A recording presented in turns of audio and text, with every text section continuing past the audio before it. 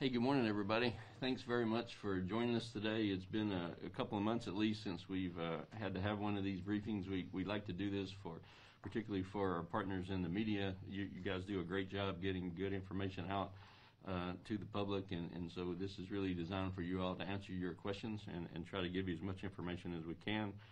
I just want to start here in the new year just remembering two groups.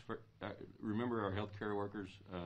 Remember the people who are frontline workers in hospitals and clinics and doctors' offices, our EMS people who are working every day trying to control this epidemic, the people who work in public health, the people in this building, the people who are working our county health departments, people all over the state who are now about to begin their third year of doing this work. We're just really grateful for them and appreciate them. The second group I'd like you to remember are the 9,310 Alabamians we lost this past year as we begin the new year. We now have lost 16,496 Alabamians to this disease since the beginning, including 41 deaths that were reported to us yesterday. So we unfortunately are not in a real good place right now. We are seeing the highest daily case numbers that we have seen since the pandemic began. Over the past 7 days, we've had numbers in the range of 8,000, 8,000, 7,000, 5,000, 4,000, 7,000 more yesterday. Several of those are actually records compared to what we have seen before last week. So these numbers are higher than we have ever seen before. All counties in the state of Alabama are in the red zone, in the highest level of transmission category. Our percent positivity rates is almost 39%.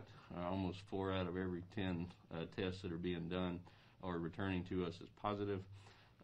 Remember that we actually have no visibility on home antigen tests that people are doing. Those don't get reported to us, so undoubtedly there are a lot of tests out there being done, many of them probably positive, that we actually don't even know about. So we tend to think we're undercounting the number of cases that we've seen. Really the take-home point from what's going on right now is that the Omicron variant that is becoming the predominant variant in this country is incredibly contagious. It is much more contagious than the Delta variant. It is many times more contagious than anything we have seen before. Many orders of magnitude more contagious than the original strain that we had 2 years ago, almost 2 years ago. And it is just spreading like wildfire. It will infect everyone in this state at some point, probably, or most of them. So we really need people to do the single most important thing they can do to protect themselves, which is to be fully vaccinated and boosted when it's appropriate to do that. Being fully vaccinated and boosted seems to protect most people against serious illness or hospitalization or death.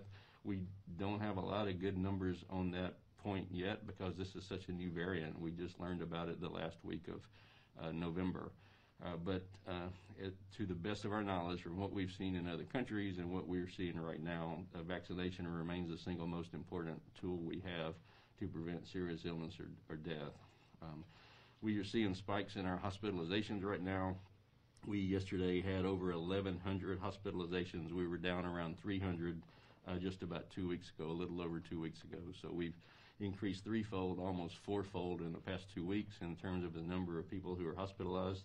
That's normally a very manageable number. 1,100 inpatients is a lot of people, but you know it's a third of where we've been at some points during the pandemic.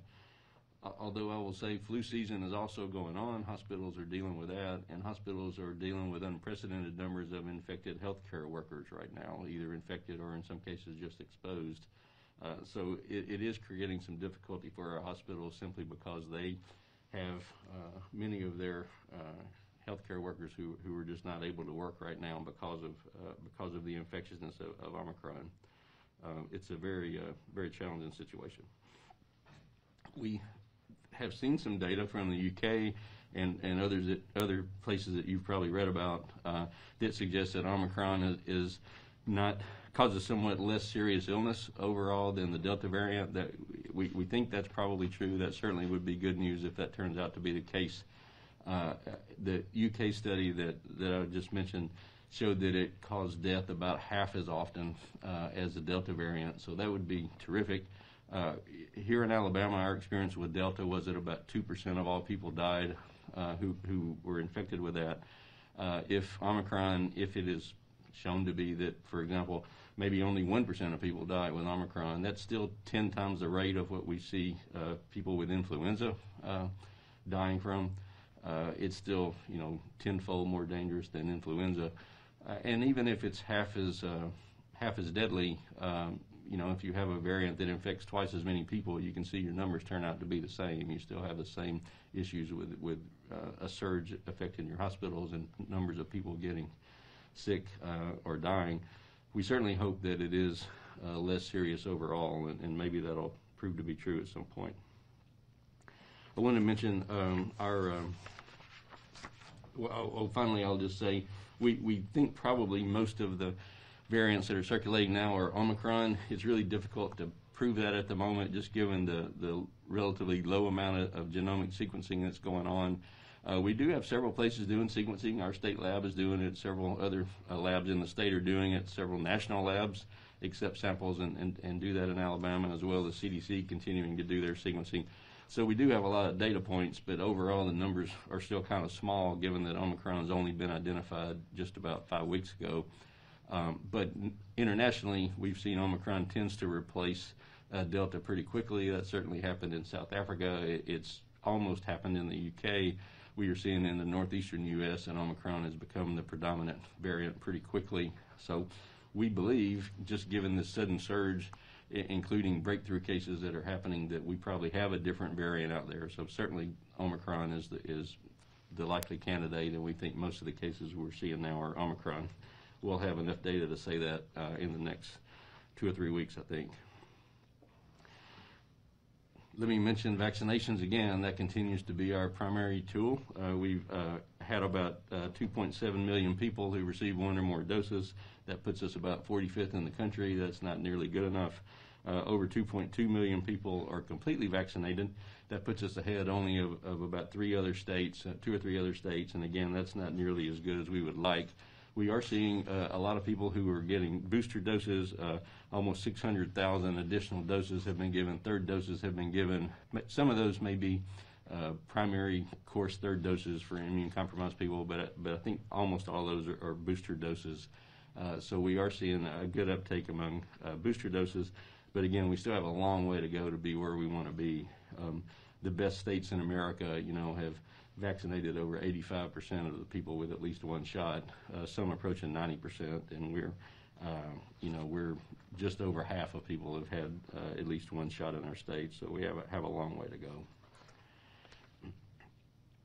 I wanted to take a minute just to talk to you about the change in CDC quarantine and isolation guidance that's come out sort of in dribs and drabs over the past 2 or 3 weeks. It's actually been really confusing to a lot of people. We've had a lot of questions asked about it, and we've had questions, in fact, that we haven't been able to answer because we're still awaiting guidance in some cases. But generally speaking, what CDC has said is that people who have tested positive for COVID, who are getting better and don't have fever or who don't have any symptoms at all, by day 5 can consider going back into public as long as they can wear a mask for an additional 5 days. There are a number of caveats around that. It certainly is a good idea for those people to get tested, although CDC so far has stopped short of saying they have to have a test to come out of isolation at 5 days. They've said specifically that this applies to the general population, but does not apply to schools. It does not apply to healthcare facilities. It does not apply to other congregate settings. They are working on additional specific guidance for those groups. The number 1 priority they have told us, is getting out new school guidance. I know many schools have called us about the fact that they've seen this 5-day quarantine rule and think that should apply to schools, and it does not. We have tried to put out statements on our website referring people to our toolkit, our school toolkit. Our guidance for schools has not changed. We continue to recommend universal masking in K through 12 schools. We are still encouraging everyone to follow exactly the same guidance that we have been doing all along. Nothing has changed with regard to what we're saying to schools. As soon as we get additional guidance from CDC, we'll certainly review that and presumably adopt that as soon as we have the ability to do that. Let me just take a minute and recognize Dr. Karen Landers on the phone. I think, Karen, you're on the phone. Did you have anything you wanted to add about the schools? Dr. Harris, thank you. I had a moment to unmute the line. I would just really like to reaffirm what you had said, and that is that after the initial CDC media release about shortened isolation for the general public, ADPH specifically sat in on phone calls with multiple expert groups discussing this and clarifying that this guidance did not apply to the school setting. And the reason for that being is that obviously while all of us are exhausted from COVID and all of us want to make everything simpler, we must continue to take the strongest measures possible to protect our children and also protect those people who have dedicated their careers to taking care of children. Again, our educators, our educational staff. So just to remind that, we're not certainly trying to lag behind on this, but we want more clarification, and we want to do all we can to, again, protect our children, protect our educational system, and keep our children in school. So we're going to be watching very, very closely for additional guidance, combing the literature, and awaiting further information regarding the questions we posed. Thank you. Thank you very much, Karen. I appreciate that. I'm sure there'll be questions about that. We'll be glad to take those as well. Just a couple of other issues that I wanted to bring up. Since we've had our last press briefing a couple of months ago, there have been a lot of changes with regard to monoclonal antibodies that are available for outpatient treatment, and now we actually have 2 new oral drugs that have emergency use authorization as well. And I'll just really briefly mention those, but I'm very happy to go into more details about that if you like. I think the point that we are most interested in trying to communicate to the public, but also to providers, is that given the fact that Omicron is becoming the most dominant variant, may already be by far the most dominant variant, we do have different changes in the monoclonal antibody regimens that we recommend. There is a Glaxo, a GSK monoclonal antibody called sotrovimab, and it is the one that retains activity against Omicron. The others that are on the market, the Regeneron product and the Eli Lilly product, don't seem to be active against the Omicron variant. And so there was a brief pause a couple of weeks ago. HHS said that we're not even going to ship the Lilly and Regeneron products anymore because we don't think they're going to be effective.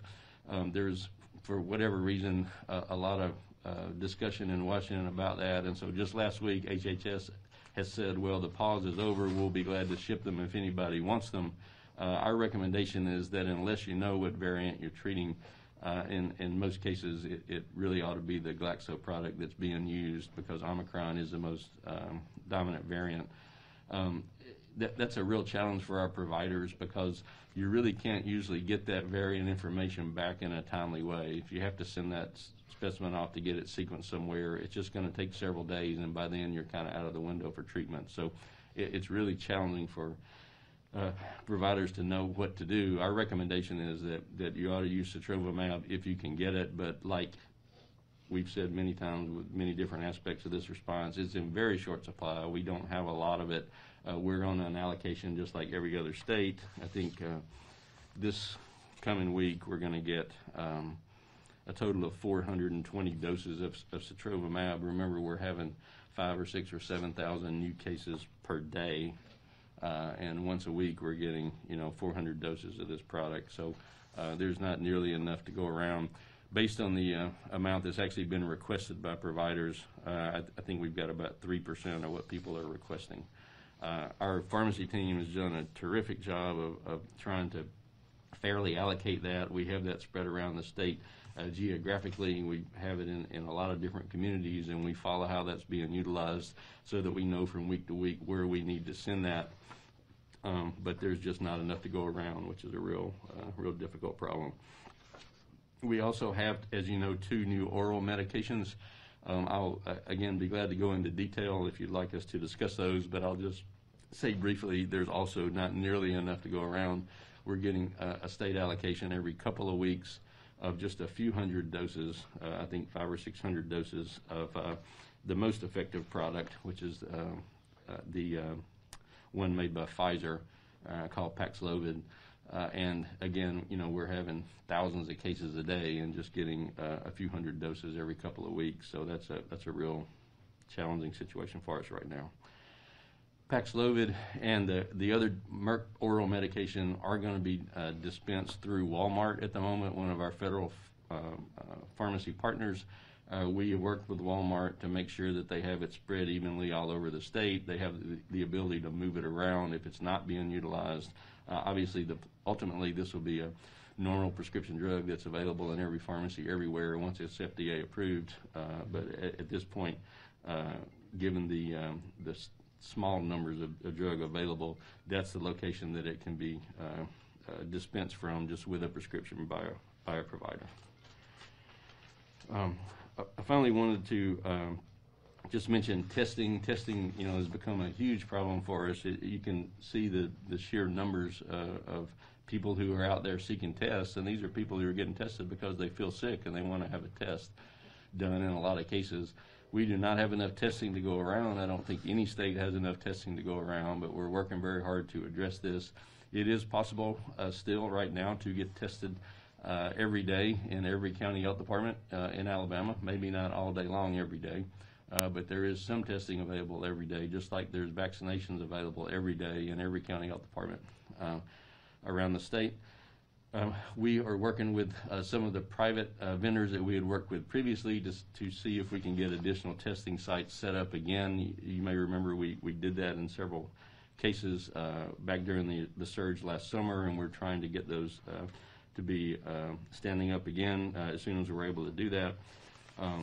I will tell you, our hospitals have reported that they're seeing a demand of people who are just showing up to get tested, and that is not the right place to go. Please do not go to your hospital just to get a COVID test. Go to your hospital if you are sick and you think you need hospital care. Obviously, that's where you want to go. But for a routine test, that is not the place to go. That is not the best way to do that, and it unfortunately consumes a lot of resources that hospitals need to put elsewhere. So if you have other options, please go elsewhere. Please don't go to your emergency department to get that tested.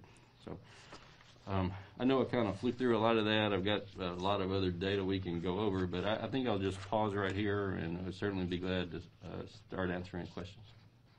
When do you think the coronavirus will become an endemic, like things like the cold and the flu, and what's the timeline for when we'll cross that bridge into going back to normal, and do you think the Omicron variant will help us do that? Yeah, so I think it is endemic, and I mean, it's here. It seems like it's here to stay. It's going to be very difficult to imagine it ever completely disappearing. I would caution people about linking it too closely with our experience with flu. Remember, I mean, this is, even now, this is a disease that's probably at least 10 times as deadly as the flu, and until recently we said 20 times as deadly as the flu. It was only, a few months ago in our last surge that we had so many people in Alabama hospitals that from COVID that people with routine everyday broken legs and heart attacks had to go to other states to get care. So this is absolutely not the same as the flu. At the same time, we may just have to accept that we're going to be dealing with it, and that's exactly what we're trying to do. The way we deal with it is we protect our most vulnerable people, our seniors and our people with chronic health problems. We do what we can to limit the spread in the community by vaccinating everybody possible, and then we try to make sure our healthcare facilities are able to handle those surges when they come. So we're all ready to move on. We're all tired of this. Nobody wants to keep talking about COVID. Certainly nobody in this building wants to hear that word ever again. But we're not out of the woods. And, I just mentioned to you, we had 41 people die yesterday. We don't have that with the flu. We don't have that with common colds. It's just not the same thing. Dr. Harris, this is David Preston with Family News Now, and I have a question that's along those lines. Seeing that the COVID is probably here to stay, and it can go anywhere and everywhere it wants to go, including Antarctica, and news out of France seems to indicate there's a new variant that has been discovered there. do you think, as the state's top health officer, that it's time to move from a public health policy of hide from and eliminate the virus to mitigate and manage the virus, kind of like we do the flu, like you just mentioned? And if so, what policy changes from the state level do you think that we would see that were different from what we're doing right now? Thanks for that question. I think I would say a lot of the things that I just said. I mean, this is not the flu, and it's a mistake to treat it that way or to think of it that way. In terms of having a disease that we always have to deal with, I guess that's the sense in maybe what you're saying. We should think of it like the flu. But we have a completely wide open society at this point. We don't have health orders in place that are compelling people to do anything. Alabamians are making their choices to live any way they want, and I'm not sure what other policy changes could make things more normal for people. The reason things aren't normal is that we have thousands of people getting sick every day, and we have dozens of people dying. And, I don't know what policy change is going to improve that situation. What less restrictive policy change is going to improve that situation. Yeah, Kim. Nationally, we're seeing record numbers of children hospitalized, although that's still a very small percentage of infected children that end up in the hospital. Is there any indication that children are more susceptible to Omicron, or is that a factor of the contagiousness? So we've got about 34, I think was a number today, pediatric hospitalizations around the state out of 1,100. That's a little bit higher percentage than we were seeing before. We had numbers in the 30s and 40s of kids back when we had 3,000 people in the hospital. So I would just say that's one data point. I'm not sure you can jump to any conclusions from that. I've seen, honestly, not scientific reports, but national media reports saying, some people think it tends to affect kids more often. And maybe it does. Clearly, the question is, does it affect kids more than adults? And I don't know if that's true. Clearly, this infects everybody more than the previous things infected anybody, right? And so more kids are going to get infected than previously. Also, kids are still, by and large, our largest unvaccinated group, and vaccination is the thing that seems to be, most helpful in preventing infection. So I don't know, but it certainly could be the case. Yeah. What's your recommendation for state lawmakers and the general public because we have an upcoming session coming up? What's your recommendation as far as accessing the state house? Yeah, we actually have some calls with the leadership later this week to talk about that. It's a difficult situation. Our legislators are, compelled by law to assemble, and they have to keep the business of the state running, and there's no question that their duties, can't just be stopped or put off. In terms of having people there, our guidance is going to be the same as it was for the previous session. We need people to do everything possible to keep people as safe as possible. Whether visitors can come into the building or not, honestly, is a legal decision. It's not a public health decision. Can you legally keep people out of the public space when the legislature is in session? I don't know the answer to that. But our guidance is the same. We know that this disease spreads when you have lots of people packed close together, unmasked, indoors, particularly if they're unvaccinated. So anything you can do to mitigate any of those factors is the way that you keep people safe.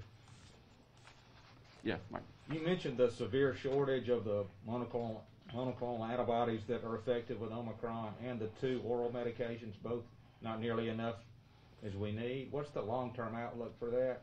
And in the meantime, are there any other treatments that are helpful for people after they are diagnosed? Those are the ones that we have the best evidence for, and the production of all of those is ramping up, and is only going to increase. We expect in a few weeks we'll have a lot more of it, just like we saw with the supply of vaccine, or like we saw with the supply of test kits, or whatever. It just takes a while to ramp up to full production.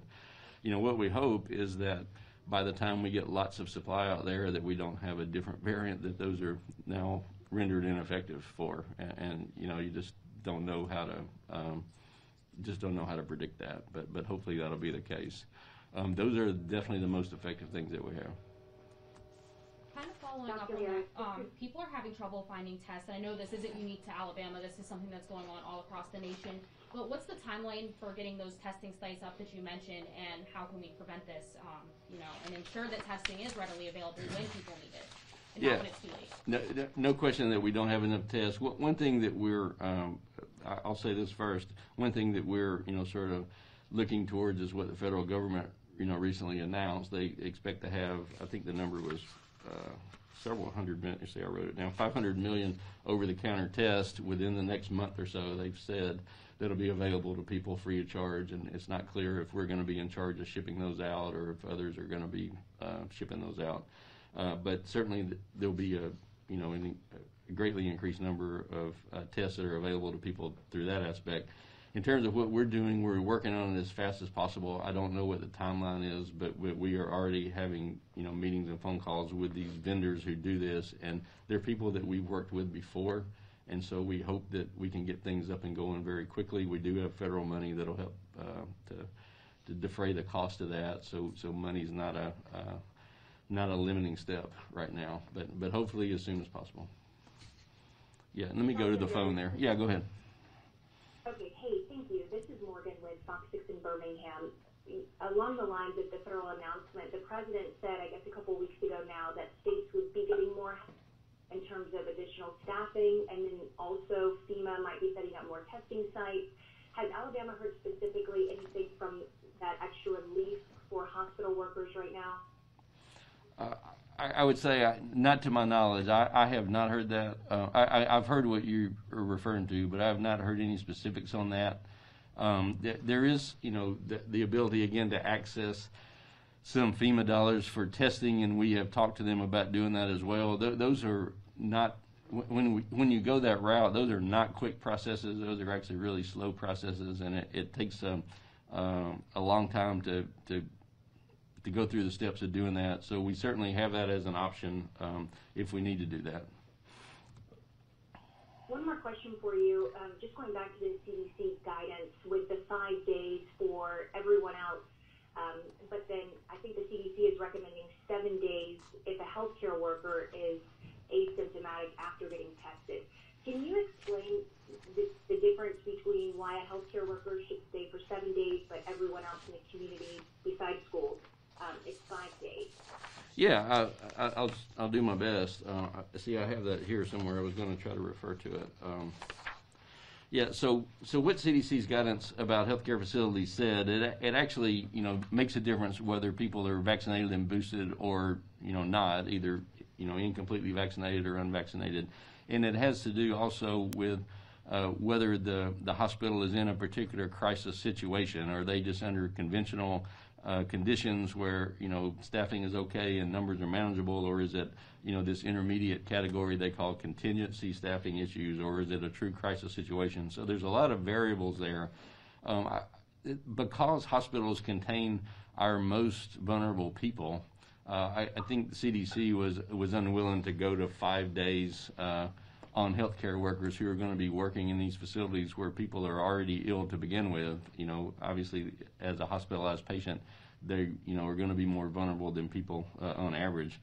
I will tell you that CDC's guidance, it does allow for 7 days with a test, or it does allow for other things, but it doesn't prefer that. It actually still prefers 10 days. That's for people who are vaccinated and boosted, it still prefers people go home for 10 days, just like we have always said. But it just understands the reality of the situation we're in. Under crisis situations, which I don't think we've ever experienced this definition of crisis. It just says that even if people are infected, they can come to work as normal. Well, we've not been to that point in America yet so far, thank goodness. But that was one of the things that they actually put into print, just in case that situation should arise. So, again, they prefer to keep healthcare workers out longer simply because of the population they're taking care of, but they just understand in some cases that might not be possible.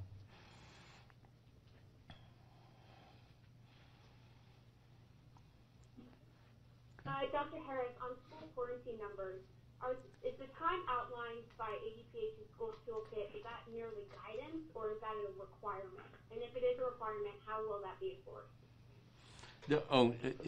In the toolkit on which part? On quarantine and isolation guidelines, or?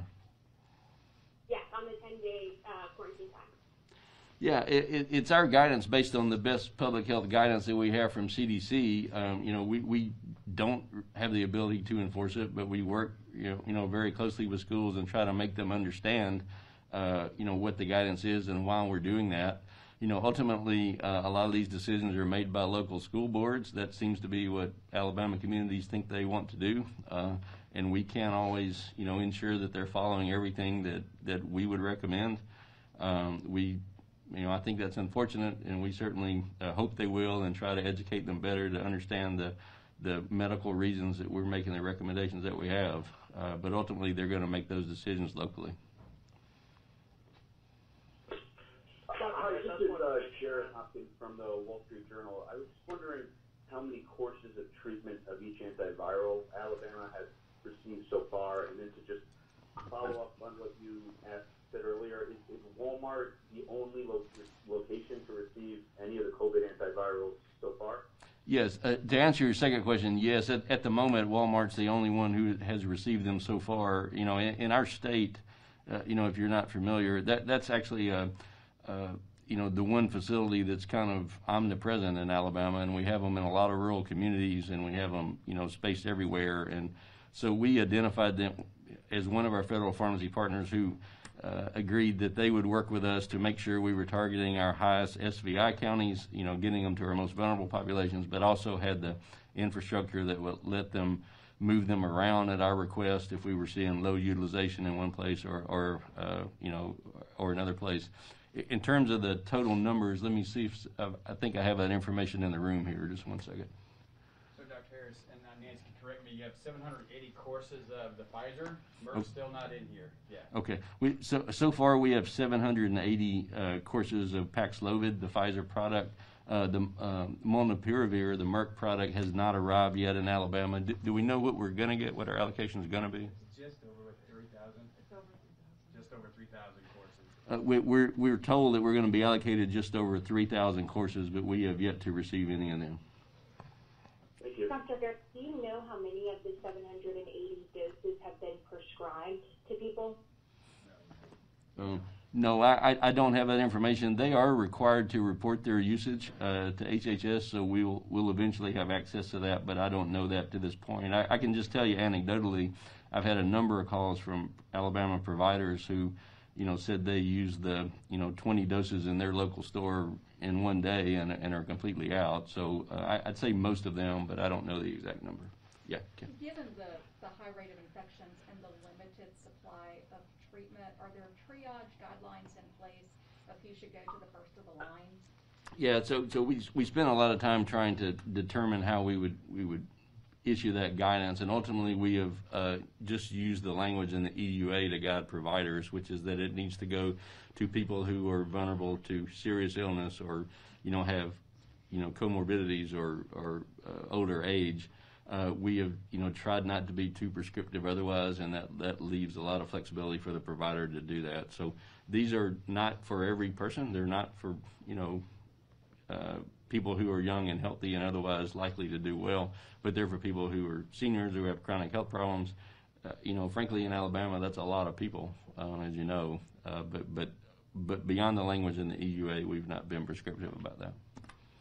Dr. Harris, Darwin Singleton with NBC 15 in Mobile. We're seeing right now a 44.7% positivity rate in Mobile County, which is on the higher end of the state. Do you have any guess as to why it's so much more high down here than maybe in some other parts of the state? No, I don't know in particular. I would say that every single county in the state is beyond the threshold for being a high transmission county, and I don't know that there's practically speaking much difference between 37% statewide and 44% in your county. Those are all bad, no matter what degrees of difference there may be there. So I don't know. Clearly we are counting only people that have these PCR tests, which are done by laboratories and reported to public health. And so it may be that you just have differences in access to that kind of testing, that maybe another county, people are relying on home antigen tests or something. I don't know for sure, but I would say none of those numbers are very good. So, yeah. For forgive me if I missed this. The last I heard from the Hospital Association was about 32% of patients they have data on were vaccinated. Are we getting booster data on hospitalized patients? Do you know what that is? We don't have it yet. We've asked them to try to start collecting that, so we're working on that. But about 2/3 of the hospitalized patients, as you said, are unvaccinated. About 1/3 are vaccinated. That's kind of consistent with what other people are reporting with regards to Omicron. It does cause breakthrough infections. You know, I guess one way to think of that in sort of really rough terms is about half the state's vaccinated, about half the state's not vaccinated, and yet the unvaccinated people are 2/3 of our hospitalized patients. I mean, it clearly, being vaccinated protects you against hospitalization. Hopefully we'll have the booster information soon, but we just don't have it yet.